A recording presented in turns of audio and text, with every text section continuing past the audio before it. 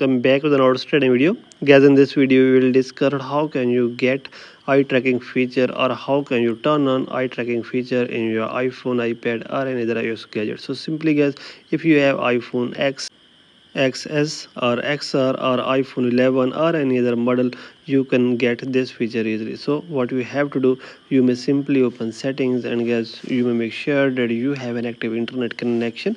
After this guys, you may scroll it down and you may click here on general and click here on software update, and guys here you may update your iPhone or iPad to latest iOS 18 official version. So simply guys, if you have any beta updates, so you may click here on beta updates and you may turn this off.